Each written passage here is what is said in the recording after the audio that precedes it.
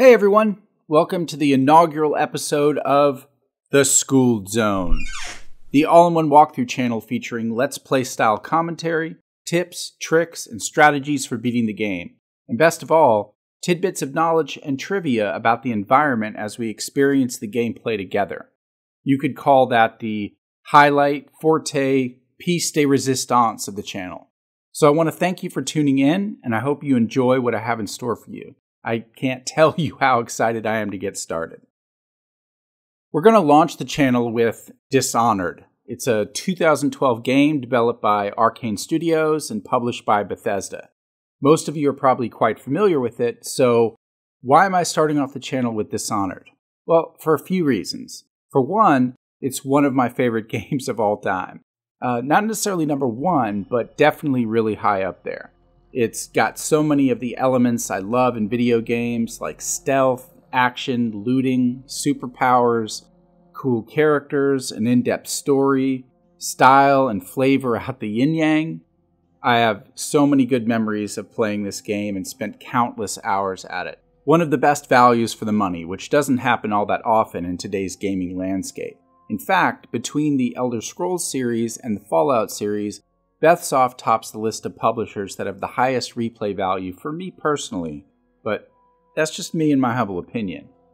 Elder Scrolls wouldn't make so great of a game for this channel because this channel is going to be more about exploring some of the fun factoids and interesting trivia that video games offer in relation to the real world. Fallout, though, would make a fantastic contender. However, I'm going to limit my retrospective of games to school to about 3 years at most. If they ever come out with Fallout 4, you can bet I'll feature it on this channel. I just want to make sure I feature some of the really cool Xbox 360 games before I move on to exclusively next-gen games, of which I'll cover both the Xbox One and PS4. In the meantime, I'm going to play the games in sort of a chronological order, starting with Dishonored and moving forward until we're caught up with the present. And last but not least, of my reasons why I'm starting with Dishonored, the game has a lot of elements that will strongly showcase the factoid element of this channel. Probably too much, actually. It's an extremely rich environment, so I'll use this game as a sort of testing ground to make sure I'm not running for more than like 2 months. I'll look back on the game when it's done and see if I went into too much detail, too little detail, get your feedback, and use all of that to shape the evolution of this channel. So you ready to get started? Let's do this. So one of the things I'm going to do when I start playing a game is show you guys the settings that I enter into the options menu so you can get a feel for how the game is played on this end. So let's head on over to options and I can kind of show you a little bit behind the scenes. Alright, so for this particular game, we'll start off with general. Auto use mana elixir means that whenever you're really low on mana, and you have an available elixir, it'll automatically use it for you instead of you having to try to shuffle through your menu and drink one real quick. It's very good for emergency situations. All right, kill cam mode. So we're going to have this on frequent. There's normal or there's off. It's not that big of a deal in this game. If you hit somebody square on from a distance, it'll follow the crossbow bolt, for example, or the dart. It's not like Sniper Elite or anything like that, but we'll have it on just because it's a little bit of fun. All right, under difficulty, we're going to keep things at normal. We're not trying to go for any kind of super achievements on this channel, played on super competitive difficulty modes, because that's going to detract from one of the main highlights of this channel, which is going to be offering you guys factoids about the environment in the game. And if we're super rushed or in some kind of frenetic situation all the time, I won't be able to really do that. In fact, you'll see how some of the factoids slow down when I get into tricky situations. I'm not going to put it on easy because I want to give myself a little bit of a challenge, but I think normal is fair. Autosave, you get what that is. Head bob amount, we're going to keep that to an absolute minimum, otherwise you guys are going to get seasick. I haven't quite figured out what chains climbing relative to camera is yet, but I presume it's you see yourself climbing up the chains whenever you need to do that. All right, user interface. Vibration, always have off. This is kind of annoying. Not looking for that much immersion in the game. Look sensitivity, we're going to keep that on 20 for now. If you guys end up commenting that some of my movements are still a little bit jerky, I can adjust that dial, but for now I'll leave it there. I almost always have the y-axis inverted. I don't know why, it just feels more comfortable that way. Kind of sort of combat pilot mode, but that's what I've gotten used to over the years. Auto aim we want on because that's going to be a real lifesaver. Auto aim strength, once again, we're not trying to make this too difficult on ourselves in this particular channel series because we're going more for the factoids. But, you know, of course, there'll always be tips and tricks and the general walkthrough that always comes with it. So, therefore, we're going to leave aim assist on and keep that up to par as well. All right, so for audio, I'm going to start off with about 70. I can adjust that in post. You guys, once again, are free to leave me comments about whether you feel like the audio is good, should be lowered, boosted, whatever. Music volume, unfortunately, I'm going to have to keep that at 0. Music is one of the top contenders in video games for things like content, ID matches, and copyright strikes. I'm pretty sure I can keep you guys entertained without the music, but when you play the game, you'll want to pump this up because some of the music is pretty cool and creepy. I wish it didn't have to be that way, but unfortunately, that's the environment we live in on YouTube. The effects volume we'll keep at 70. I'm going to crank up the voices a little bit because you'll often hear voices in the background that'll give you some clues, and it's not always going to come up in our next mode here, which is the subtitles. So you can hear those in the distance, and also it'll give you an idea if enemies are close. For the subtitles, we're going to leave it on all speeches, so you guys can see what I'm seeing, and we can comment. I can comment, and as we're playing the game, on some of the clues they give in the dialogue, and you guys can comment in the comments section about some of the things that are brought up in that mode. Okay. Let's see here. Yep, covered everything, so let's get started. Okay, so we're going to start a new game. Once again, I'm going to start this on normal. And brightness is fine. I'll be overwriting everything. Very cool little intro environment screenshot you got there. Okay, Dunwall, I should start off by saying, is the city in which Dishonored takes place. The whole game takes place in this continent called Bristol, I believe, and it's got a few different provinces that'll come up on the names of some products or food items that we'll see throughout the game. But I think for Dishonored, it takes place primarily in Dunwall. And Dunwall Tower is where the royalty lives. And you're playing a character named Corvo, who is, they call him here, the Lord Protector, but he's pretty much like the chief bodyguard to the Empress. And you've been sent off on some sort of diplomacy mission, and you come back a few days early, and as you'll see from the dialogue, that's where all the trouble begins. So let's get started. Corvo, if only there was someone else I trusted to send, so that you could remain near. But there is no one else, and the Spy Master was right to insist that I send you.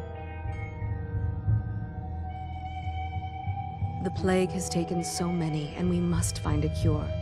When you are near, my heart is at peace. Emily and I will count the days until you return. Hurry home, and bring good news.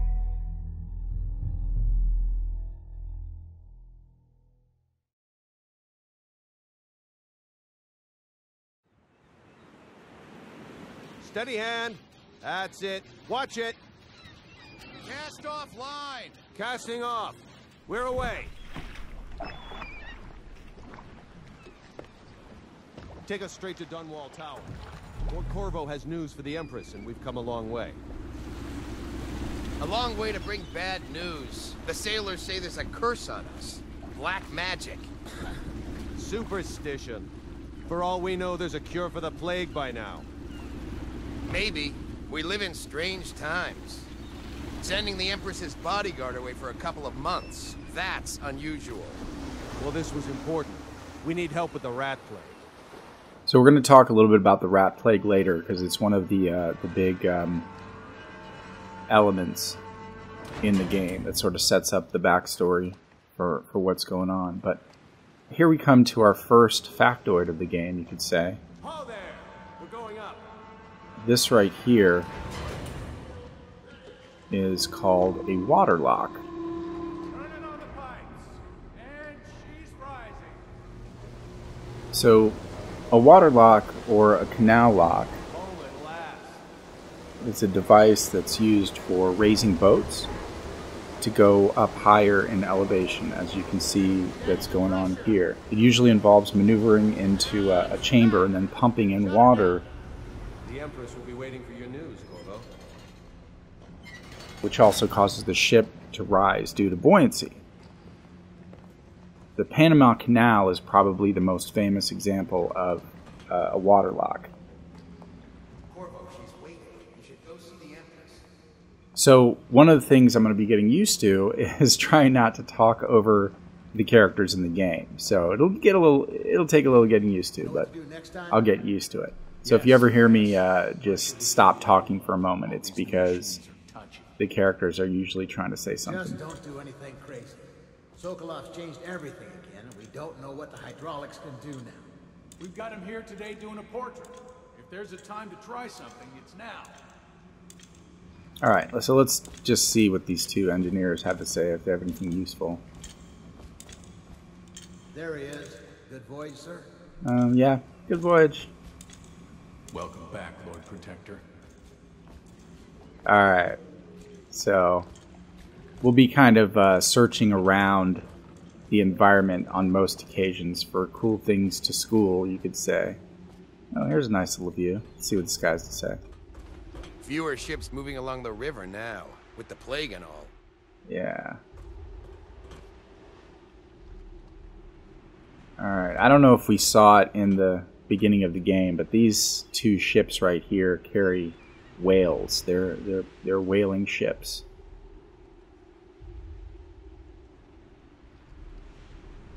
I'll see if I can throw in a screenshot on one of the social media pages so you can see what I'm talking about from the intro screen. It takes a while for you to sit there and watch the intro screen, but eventually one of those whaling ships with a whale on it will swing by.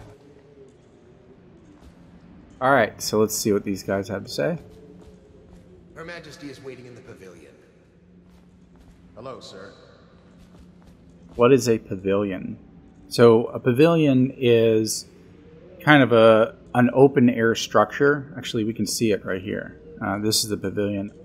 Sometimes when it's built so that you can look out over onto a nice view of some kind, like either an ocean or a garden, sometimes it's called a gazebo. You may have heard either of those two terms. Alright, so this is Emily, the Empress's daughter. Will you tell me about your trip, please? Were there any whales?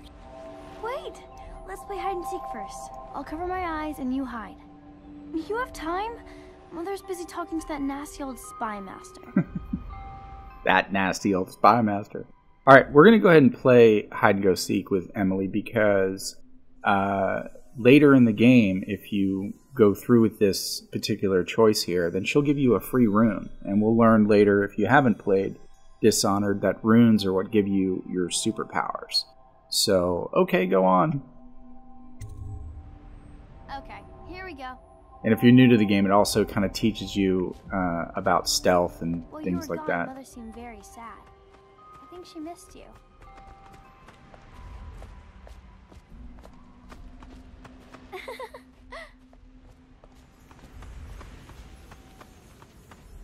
Let's go! Come on!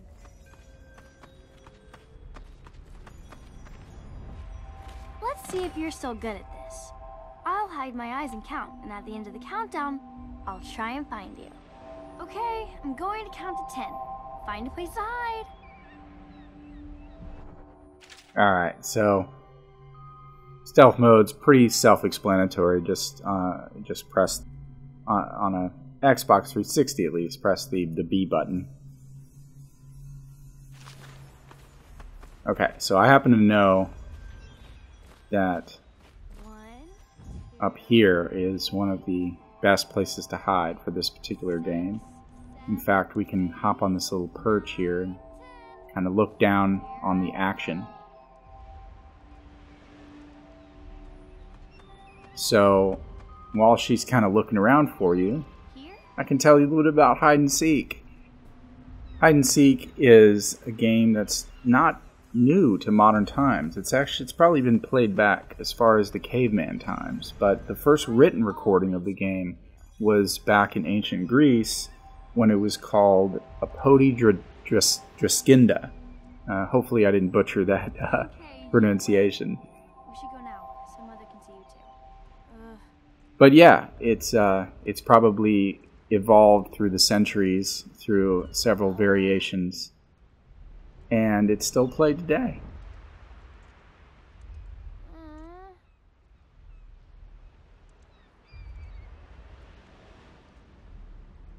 So what we're going to do is we're going to keep hiding here, although it seems like it's safe to come out. We're going to keep hiding here until, there we go, until we get that little update. And now we've accomplished that, so we can come out of hiding.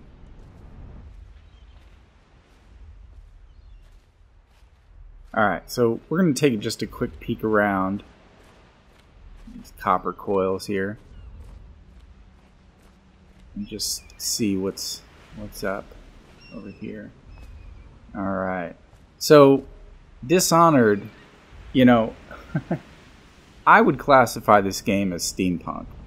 You know, maybe there's some purists out there who don't think it's steampunk because maybe there aren't enough rivets or something, but I consider it to be one of the only steampunk games out there right now. It's not a genre that's used very often, but it's a really cool literary genre. And for those of you who don't know what steampunk is, it's a genre of sci-fi fantasy fiction that sort of embraces the styles and technologies of the 19th century, but usually with like steam-powered or early electrical technology that may not have been known to the general public.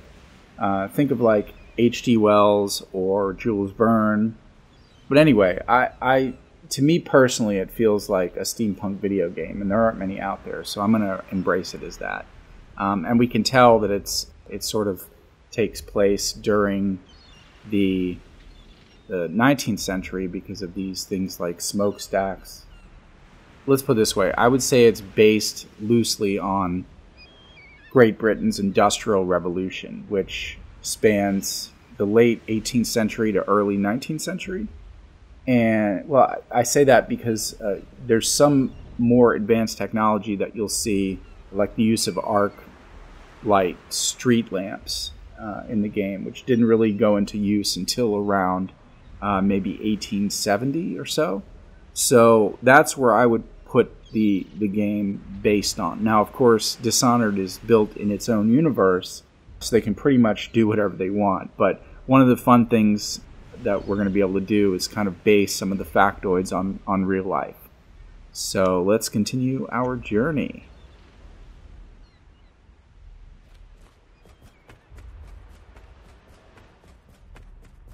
So for a 2012 game, the visuals in this are pretty good.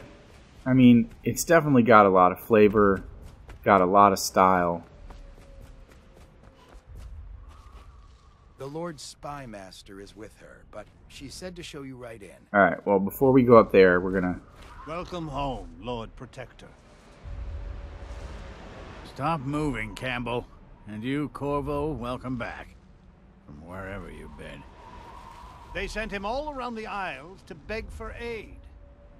A waste of time. My elixir will banish the plague from this city. Now keep still a moment, High Overseer Campbell. I'm not so sure that painting looks like Campbell. Okay, so we're gonna meet these two characters because they're gonna come up quite a few times during the game. This is Sokolov. He's sort of a mad scientist type, you could say. You saw my improvements to the waterlock. Yes, and we talked about them as well. And this is the High Overseer Campbell. It was a fool's errand, Corvo. The plague comes from inside us. We must all strengthen our faith. High Overseer, I must ask you to hold your pose. Now, the Overseers are going to be a faction that comes up in this game pretty often. And notice he talked about the spiritual side, or having faith, because a lot of their magic is sort of based on that. What do we have here? Bristol cider.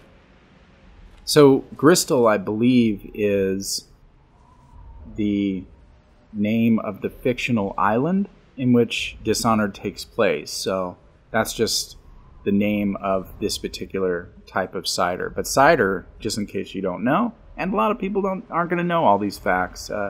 You know, if you know some of these facts already as I'm going through them, then you should consider yourself smart. So, for those who don't know, cider is a juice that's made from fermented apples. It's usually alcoholic. It doesn't always have to be from apples. Sometimes it can be made from pears, but predominantly cider is an alcoholic beverage that's made from fermented apples. So let's keep going. Head up here and start this party. She'll see you at once. It's been good traveling with you, Corvo. He's one of the good guys. We'll meet up with him later. Should we gather for whiskey and cigars tonight? Indeed. They're sick people, not criminals. We've gone beyond that question, Your Majesty. They're my citizens, and we will save them from the plague if we can. All of them. Very well. We will not speak of this again. Mother, Corvo is back. Thank you, Emily. Leave us, please.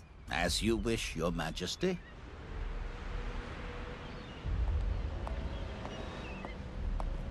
Corvo. 2 days early. Full of surprises, as usual. Yep, he's one of the bad guys. Okay, so let's see what these two have to say. Mother's going to be happy. She missed you. It's a fair wind that brings you home to me. What news have you brought? Alright, so we have a letter to give to the Empress. That's cool. She takes her hand away when you back off. I didn't realize that. Alright, so let's give her the letter.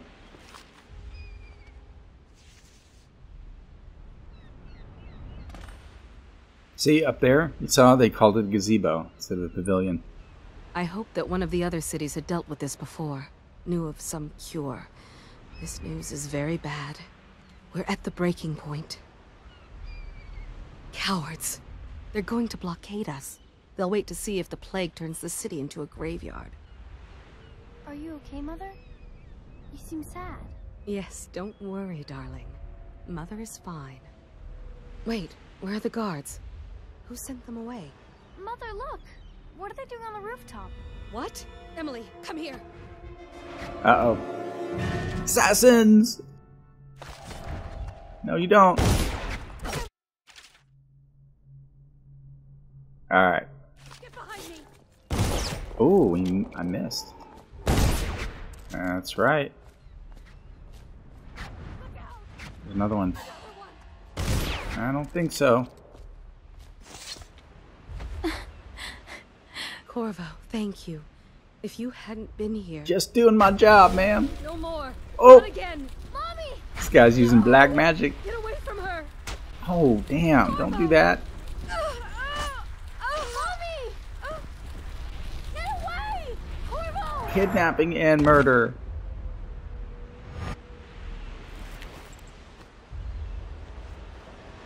Corvo, it's all coming apart. Find Emily. Protect her. You're the only one. You'll know what to do. Won't you? Corvo.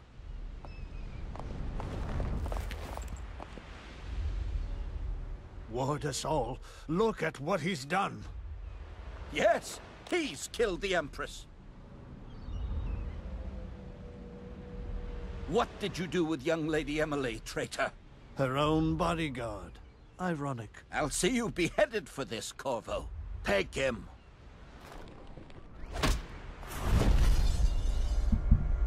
And thus he becomes dishonored.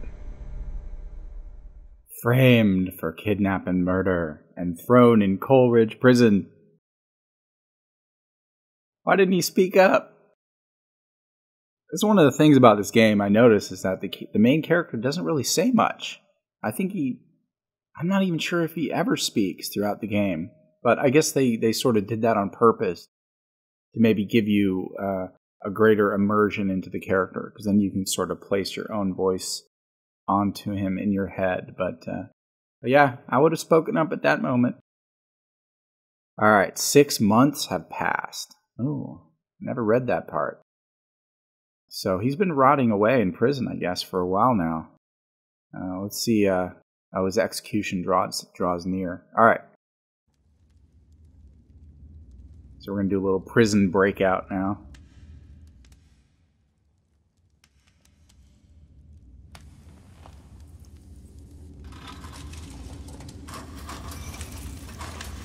This is your final chance, Corvo. Sign the confession, and let me give you the rights to put your spirit at ease.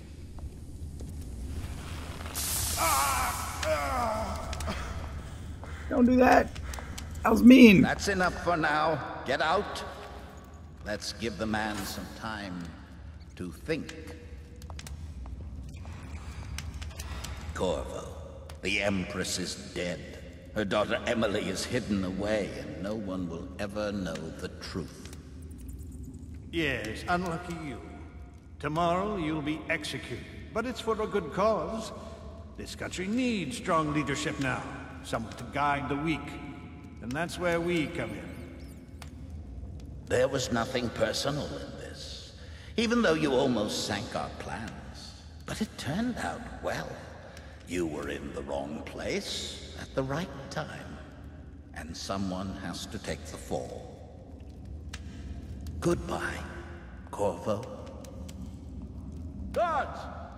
Take him back to his cell. All right, so they pretty much just admitted that they concocted the whole plan and that they want you to be the fall guy.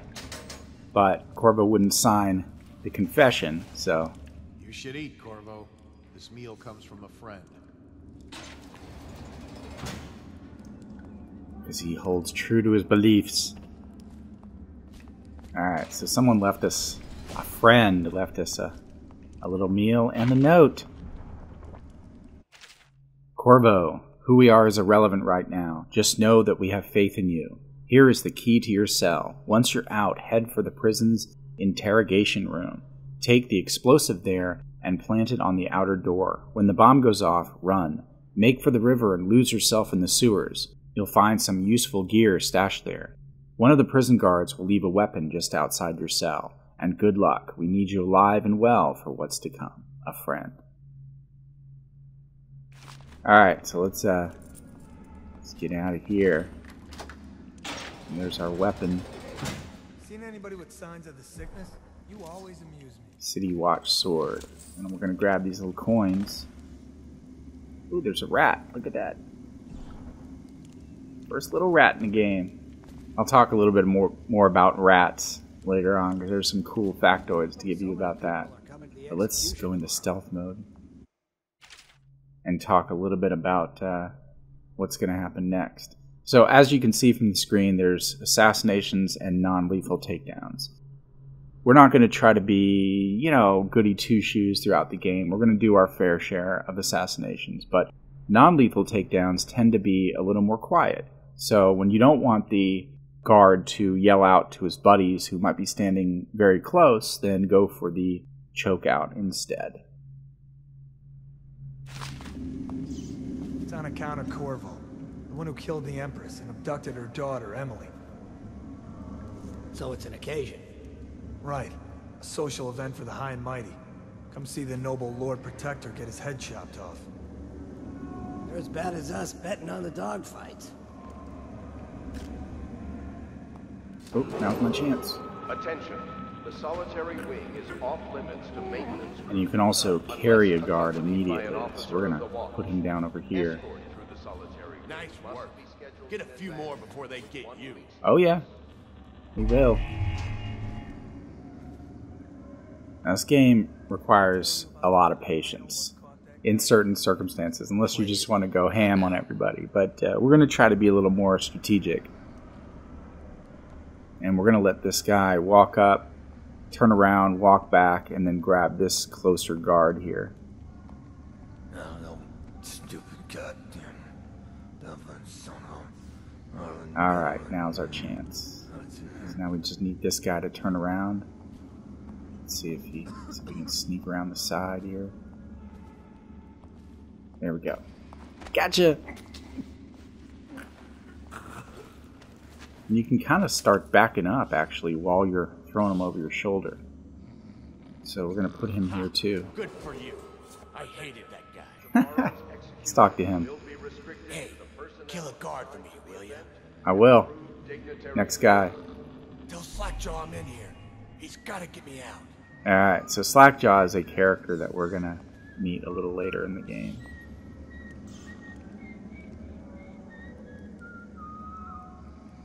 And we'll take this guy out for our buddy in the cell there. Ridiculous. Camaraderie. Plague. Elixir. Bunch of Oh, gotcha. Now, you'll see me carrying a lot of guards. I'm not going to do it all the time because that can get a little boring. But if you'll notice, when I pick him up, it loots him at the same time. So a lot of times we can kill two birds with one stone. And it tells us about leaning around corners. Alright, that's good. So we'll throw him over here and move on.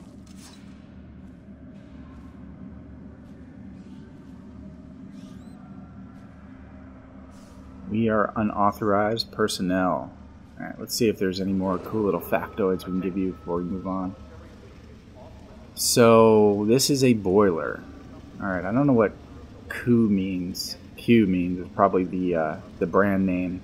But a boiler is basically a closed container used for heating water, from which the steam can then be used for like heating the facility. And you'll often see pipes, like here you go, pipes going up that will radiate heat throughout a building, which is basically what a radiator is.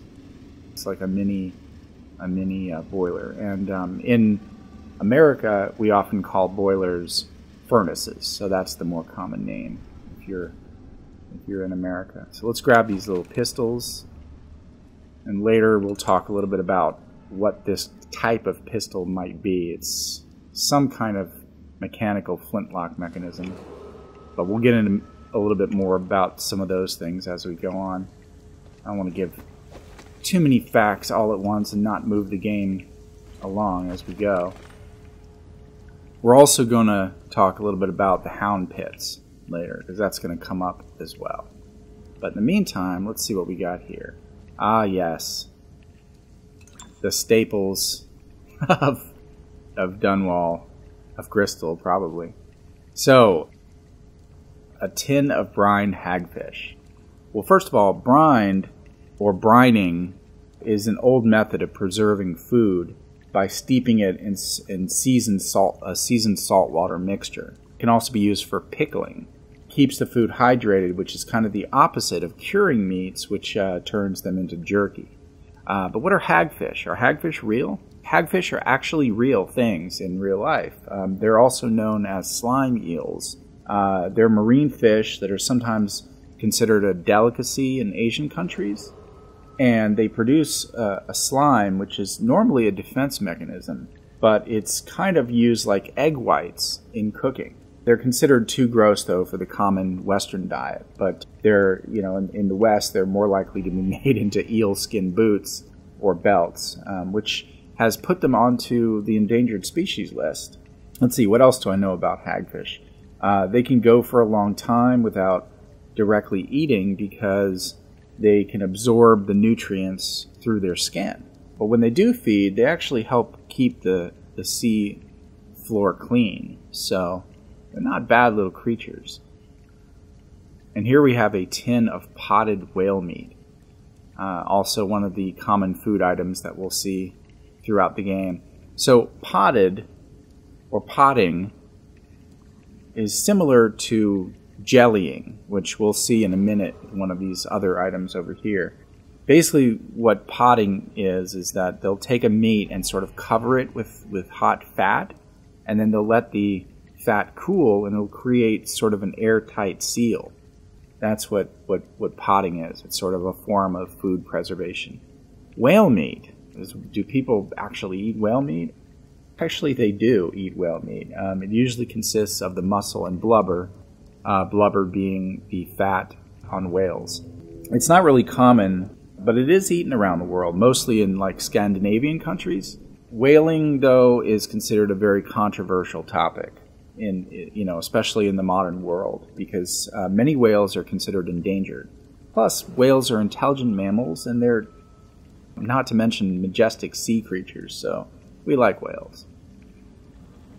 We may have to eat those things later if we get injured, but in real life, whales are cool. Alright, so I haven't mentioned this thing right here yet, Sokolov's Health Elixir. This is basically what's going to be used to improve that health line, that red bar in the upper left-hand corner. And Sokolov is the guy that we met earlier who was doing the painting. So we're going to grab this and the bullets out of these guns, and then head over here. Yep, eating and drinking restores some health. Alright, so here we have the hagfish again. We'll discuss those. We'll grab these coins. And here we have a tin of Pratchett jellied eels. So I think Pratchett is probably the brand name, but jellied eels, are they real? Yes, they're real. Jellying is also a form of food preservation, but jellied eels specifically are a dish that is not just eaten in Asia or Scandinavian countries, but is known as a delicacy in England or other parts of Britain. It's usually freshwater eels, though, not sea eels, and they're chopped up and spiced, and they're usually served cold. So, I don't know about all that, but I guess a lot of people like them. Never had them myself, I have to say. Ooh, guard, let's grab him real quick. And we're going to carry him, and it'll grab the key at the same time. See that? Awesome. Let's see if we can put him in this chair over here. Nice. He's having a bad hangover there. Must be scheduled in advance with 1 week's notice.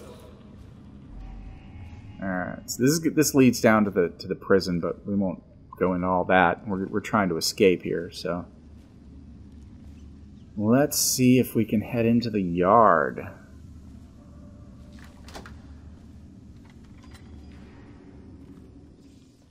The yard walkway.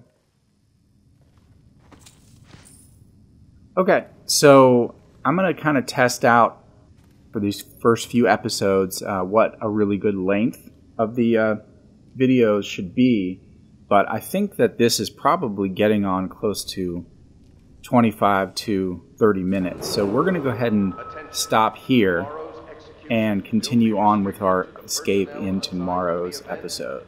Alright, so thanks so much for watching. I really hope you enjoyed what you saw, and feel free to leave a comment. I'm going to be talking a little bit about how I'm going to sort of curate the comment section, because I'm calling it something special. I'm calling it the After Skooled Club. And it's going to be a place where, instead of being a haven for trolls, it's going to be a place where people can actually discuss the game and some of the cool facts that they saw throughout the game, and add some cool facts of their own that they saw me kind of breeze by and forget to mention. So that's going to be the place where you guys can really interact with this channel and sort of bring it to life. So we're all going to be in on the discussion, so to speak.